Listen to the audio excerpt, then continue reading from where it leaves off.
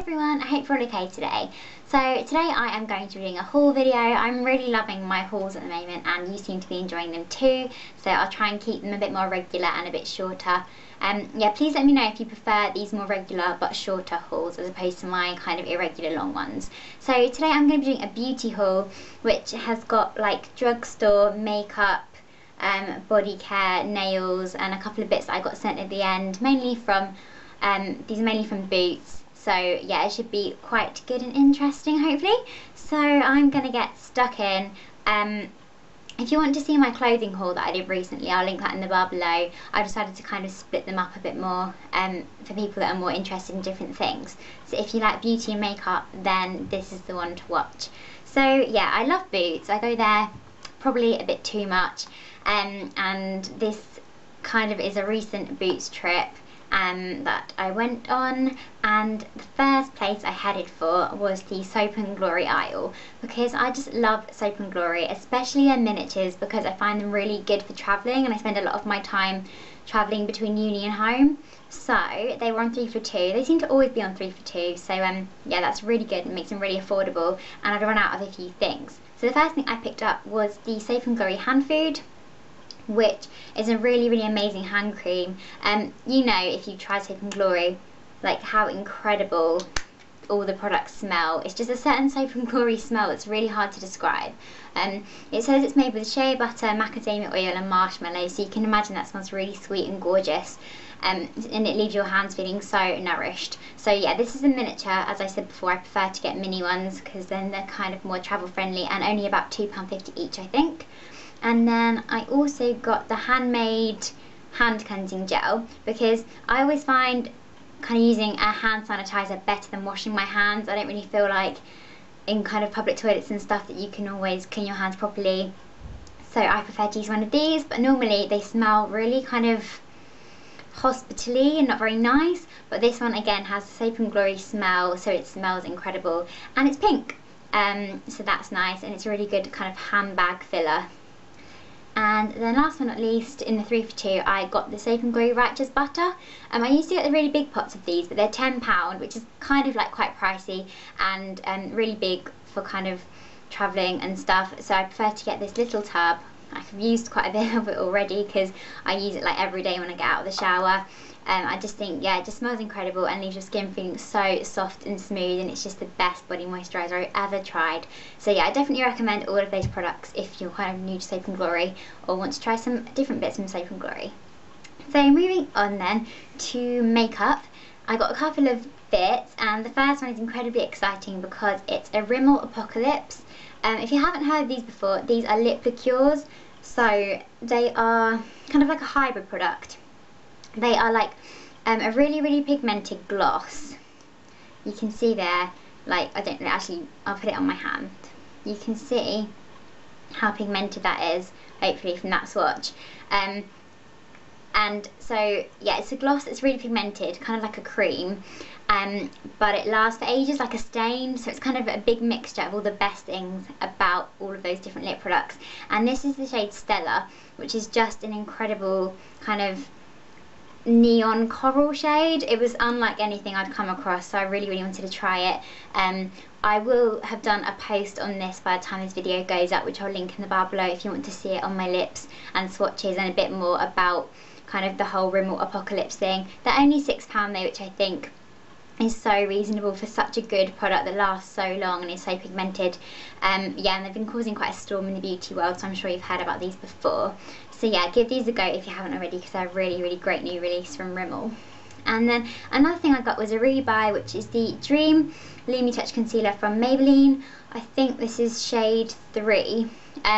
It's not like really dark though, I don't really understand. Shade 2 was darker than shade 3, so I don't really know why that is, but anyway, it's just the best under eye concealer I've ever come across. If you've watched any of my makeup tutorials, then you will have seen me use this, but with different packaging because they've updated the packaging now. And it just illuminates your under eyes, gets rid of any bags and circles, and really wakes you up on tired days. And it's about £8, but it makes me a little bit pricey for a drugstore, but it lasted me like almost a year, I think. I remember using it in like videos about spring last year, and I've only ever bought one, so that was the same one that I've been using like for the whole year, so definitely worth a buy. And then this is kind of standard. It's Batiste Fleur and Flirty Blush Dry Shampoo. I go through so much of this because I use it to refresh my hair and keep it looking blonde. And I do find it doesn't last very long, but it is really good and it does smell really nice, so I think it's worth the buy. It tends to pop up in almost all my hauls and like favourites videos at the moment. A really boring thing that I'm just going to get out of the way is some Bic Soleil Lady shaving foam gel. It's just quite nice and it's pink again. I think I'm just taken in by like any pink packaging, which is quite bad, but oh well, I'm sure quite a lot of girls are. And another thing I got is these Boots Sparkling Eye Drops, which I'd never tried before, but basically I was really busy last week. I was in a show and my eyes were getting really tired and red and bloodshot, and I was getting really fed up with how they looked and they seemed really small. And I know a couple of bloggers use eye drops, and I've kind of been a bit scared and wary about putting stuff in my eyes. I don't know, that's kind of not natural. But these are only about £3 I think, and I find them really hard to apply because you have to like kind of open your eye and like squirt it in, and I've kind of like put it over my face and stuff before because you just flinch and blink and stuff. But if you get someone to help you do it, they're quite easy, and I think you just get used to putting them in. But yeah, I was kind of like Rachel from Friends when I first did it, when she has eye drops fit in, and they do definitely make your eyes sparkle and go whiter like in an instant. It feels like a nap in a bottle. I definitely recommend these for like busy times and stuff, but you shouldn't overuse them, so kind of save them for those occasions when you really need them. And last but not least, from Boots, I got the Simple Kind Skin Sun-Kissed Moisture Cream. This is a really good like gradual tanner.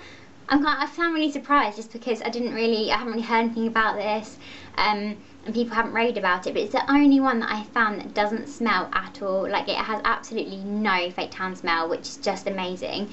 And the downside is that I think it's about £5 for this tiny bottle, and it won't last very long. It's only meant for your face, but because it doesn't smell, I do quite like using it all over my body for times when I'm not going to be able to shower between going out. So yeah, it's really good for a really light natural tan. So maybe quite a good starter tan for anyone looking to get into tanning for the summer. Yeah, amazing. Thanks, Simple, and also kind to your face as well. I don't like using Saint Tropez on my face particularly because I find it a bit like harsher and stuff, and it can clog up your pores. Moving on to some nail bits that I've got from like the internet and friends and stuff. First of all, I bought the Séché Vite Dry Fast Top Coat from eBay. I think, was it eBay? No, sorry, Amazon, for about £5 I think, which is amazing because it's an incredible top coat, and it dries really quickly and it leaves your manicure lasting a lot longer than if you don't use a top coat or use just like a normal drugstore one. And Viviana does makeup, loves this, so anything that's good enough for her is good enough for me. So yeah, definitely recommend that if you have kind of trouble with chip manicures and stuff.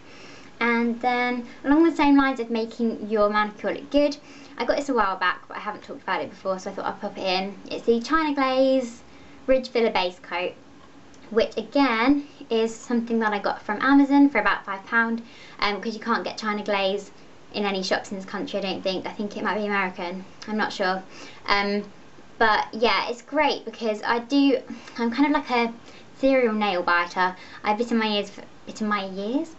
nails for years, and with that they've become quite like ridged and brittle and stuff, and I'm kind of like recovering them now because I don't really bite my nails anymore. But this is a really good base coat for me because it leaves a really nice smooth surface for my nail polish to go on top of and makes my nails look a lot better. So yeah, that's a great product too. And finally, on the nails front, this was given to me by a friend, and I got the Nails Inc. Well, I don't know why I keep looking as if it says something else. It doesn't even say anything on there. The Nails Inc. nail polish in Knightsbridge. And this is just a perfect colour for spring. I know we're not quite in spring yet. It's actually quite cold. It's a shame because I thought with Valentine's Day and everything it'd be like warming up, but apparently not because it's really chilly. But I'm preparing for the summer with this anyway, and I've just thrown it across the floor. So So yeah, and also I just find that it lasts for ages without chipping, because it's obviously quite expensive. I think they're about £11 or £12 nails ink. But yeah, just a gorgeous like neon corally shade. It's actually basically the same shade, you can see there, as my Apocalips. So I love to wear them together. They're a great combo. And then I'm going to finish this haul by showing you a couple of things that I've got sent recently. I'm really lucky to get sent a couple of things from different companies to try out. So recently I've got contacted by Macadamia Oil, who you might have heard of. Like, I've used their heating oil before. I think it's a heating oil, the one you put in your ends anyway, and that was really nice. So now I've got the Macadamia Deep Repair Mask to try, which is great because I dye my hair, use heat tools on it and blah blah blah, so it really needs a good mask, and it seems to be coming out a little bit. That's probably just because I just got it from the shower. Yeah, I used it once so far, and it's for revitalising hair, reconstructing dry, damaged hair, all of that really good stuff. And I found that it put a lot of moisture back into my hair, so I'll probably do a proper review on this soon and pop that on my blog, and if I do, I'll put a link in the bar below.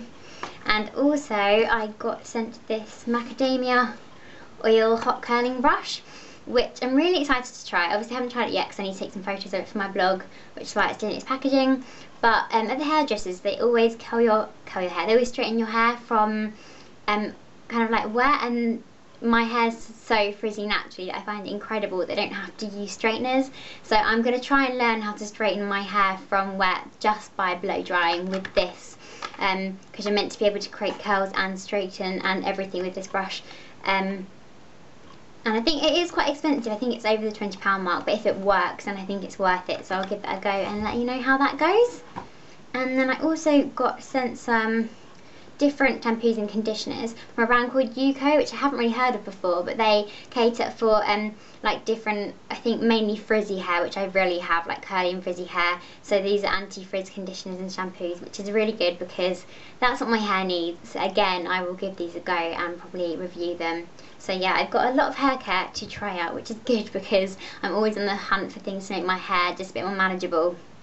And last but not least, I've got some lashes from Miss Flick Lash, which again is a brand that I'm not really familiar with, and I'll pop a link below as to where you can buy these, because it's a website that isn't Miss Flick Lash website. It's like an eye brand, Eyes Bright. I'm pretty sure it is anyway, but I'll put the link below as where you can buy these.